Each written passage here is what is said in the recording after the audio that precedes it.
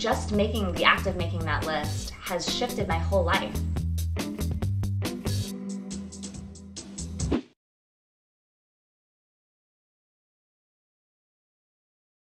Hey guys, it's Maggie from Mighty Girl, and I want to talk to you guys about life lists, or bucket lists, whatever you call them. I call mine my Mighty Life List, and I made mine about 1.5 years ago, and I decided that I wanted to do 100 things, which is a lot of things as it turns out. If you sit down to write down 100 things you want to do before you die, it's going to take some time, I found.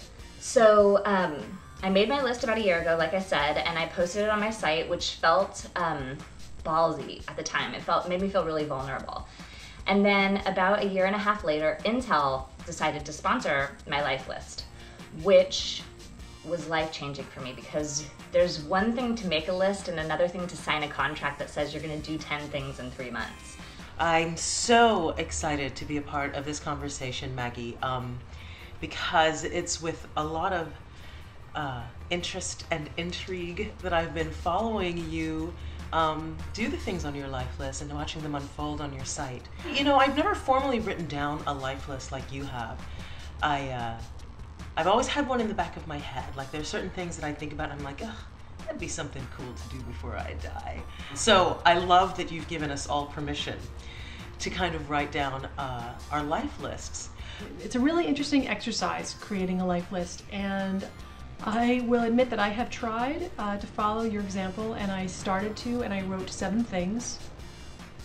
And then I became so depressed that I couldn't think of anything, that I ran away.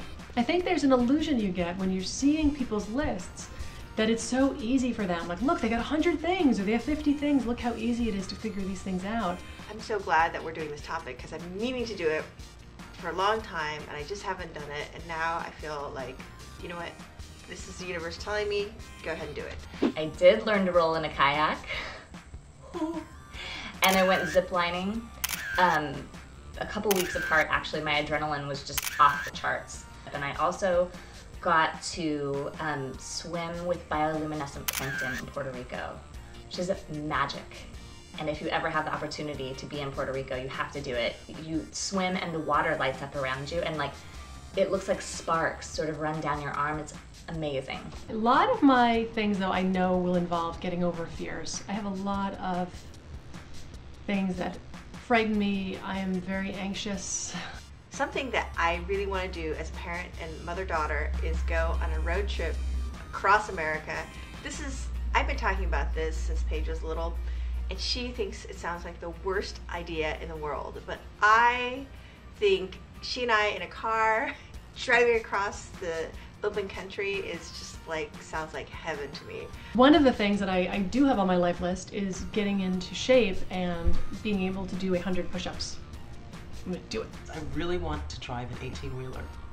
And I don't even have to like long haul it. Like, I don't even have to have a license. Like, I would do it in an empty parking lot. I just want to feel what it's like to have that huge steering wheel and drive an 18-wheeler.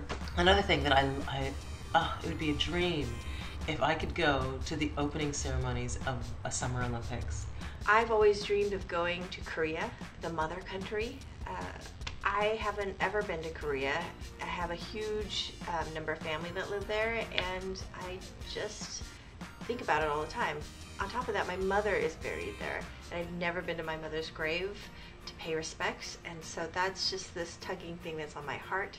I think about all the time. Just the act of making that list has shifted my whole life in a new direction and changed all of my priorities. And so now, of course, I want everyone to make a list. I want you to make a list if you haven't yet. And if you have, or even if you haven't, I want to know what's on it. So what do you want to do? A lot of my readers decided to make their own Mighty Life lists. And one of my favorite things to do is read through them, because people want to do such fascinating things. I love reading other people's life lists, though. So anybody who watches this, please link to your lists if you have them, because they always give me tons of ideas. I always think, like, why didn't I think of that? Like the bioluminescent plankton. I didn't know about that before you mentioned it, and now it's like, that sounds amazing. What are the things that you know that you want to do with the limited time we all have here? And what are you doing to help make your life better, move in that direction toward your dreams? I really can't wait to hear what everybody has to say. So, your life, tell me about your life. Join the Momversation at momversation.com.